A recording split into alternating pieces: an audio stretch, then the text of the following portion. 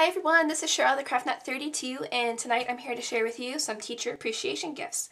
Tomorrow is the last day of school for my boys, and I've decided to make the present this year instead of buying them a gift card. And this is what I came up with. It is a box set of note cards, a little gift set. I saw this idea one night while browsing on Pinterest, and I thought they were so cute. A lady on Pinterest was taking orders, so she would make them with the name of your choice on the card, and I just thought, well, I'm going to give it a try, and I'm glad I did. I'm really happy with how they turned out. So to start off, I'll talk to you about the box.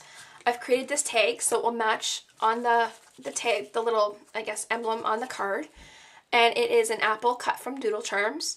I have distressed the edge of this apple with some Firebrick Distress ink from Tim Holtz, layered it on a scallop from Winter Woodlands.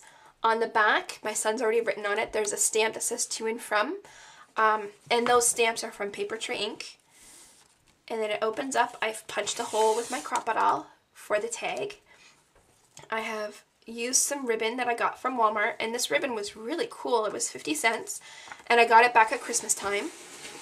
And I just absolutely love it. It's nice and bright, and I love that I can use large quantities of it. I know where to find it, and they always have it in stock, so I don't feel like I hoard it. I've created this box with my Martha Stewart scoreboard. It's just like a box you cut the little tabs out. I use some acetate for the window and elegant edges to cut this scallop in the center of the box.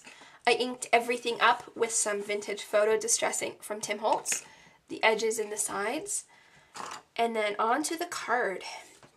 So this card is an A2 size card. I've created the lined paper on my computer. I used my Crop-A-Doll to punch the 3 holes. I saw on several videos there's a punch that you can use that looks like paper has been pulled out of a notebook, but I don't have that punch. I wish I do, but I don't. So I just compromised with what I did have. Again, the same as the tag I've used for the emblem, and I love that I can make it to match. I love just being able to have all of these shapes at my disposal and create all this fun stuff. I matted it on some craft cardstock. It's just a plain card. I actually purchased the cards and envelopes from Walmart. It's a pack of DCWV cards and envelopes, so that's all of them.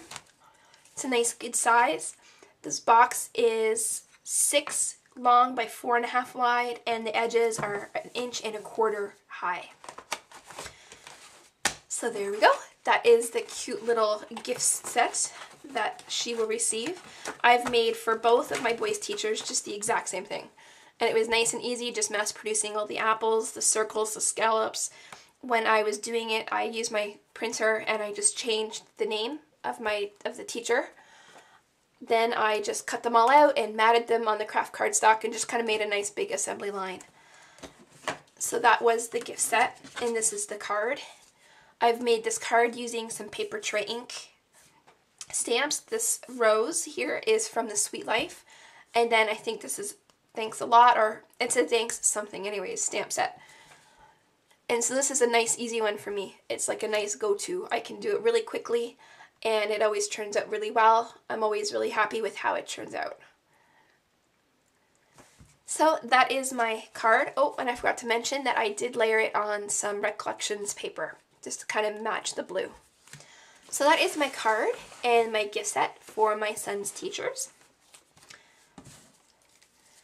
And I hope everyone's, that looks bad in the shot, I hope everyone's having a great night. Thanks for watching. Bye.